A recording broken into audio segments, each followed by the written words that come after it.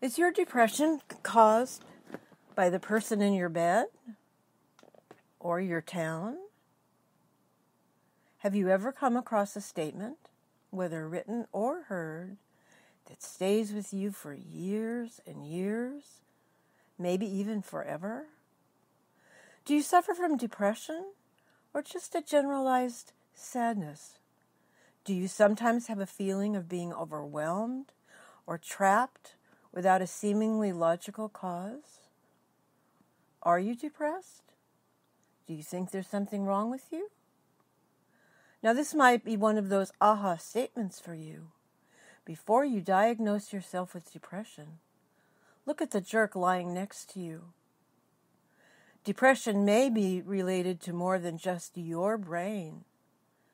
Depression can be caused by many factors, not just hormonal or a brain imbalance. Depression can be caused by a situation or an environment. How is your relationship? Do you feel loved, appreciated, or valued? Or do you feel like your opinion doesn't matter, that you're not respected, and you feel that you are not heard most of the time? Do you sometimes feel that it doesn't matter to your loved ones if you are even around?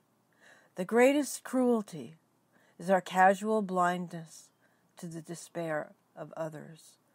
Not being cared for is damaging. You may have always been the strong one and took care of everything, but that doesn't mean that you deserve to have all the weight on your shoulders. If you're struggling in your relationship, there are solutions. This doesn't mean that the relationship is bad and you should leave him or her. It can simply mean that tweaking how you view something, and more importantly, how you view yourself, can make all the difference in the relationship. Hypnosis can be powerful when it is used for love, relationships, love of self, and self-esteem. Many people report that long-standing issues resolved and quickly faded away after some hypnosis sessions. Sometimes letting go of what doesn't serve you is the easiest change you can make when you have hypnosis on your side. People become stuck in ruts with the same behaviors repeating. Shaking up those behaviors in a positive manner may be all that is needed to move forward with a new way of interacting. Environment is a very powerful influence.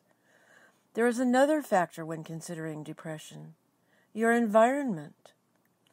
Gallup Healthways has an index that measures well-being of residents throughout the United States. In particular, some areas rank high in well-being.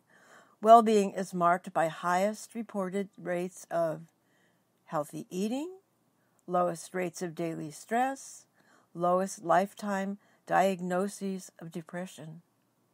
Which locations are the happiest? Several of the highest-ranking communities boast temperate climates and locations near the ocean. Florida, and 2 in California, and 1 in Hawaii, among the top 10 happiest places in America. Boulder, Colorado ranked high because they feel a strong sense of purpose in their jobs and pride in the community. Areas that have a high percentage of professionals tend to suffer more from productive stress. Where do you think your city falls on the well-being scale?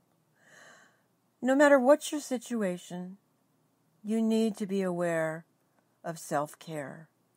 Whether you're struggling in a relationship, needs help seeing brighter days, or are in a high productive stress area, I can help you align your mind with your desires.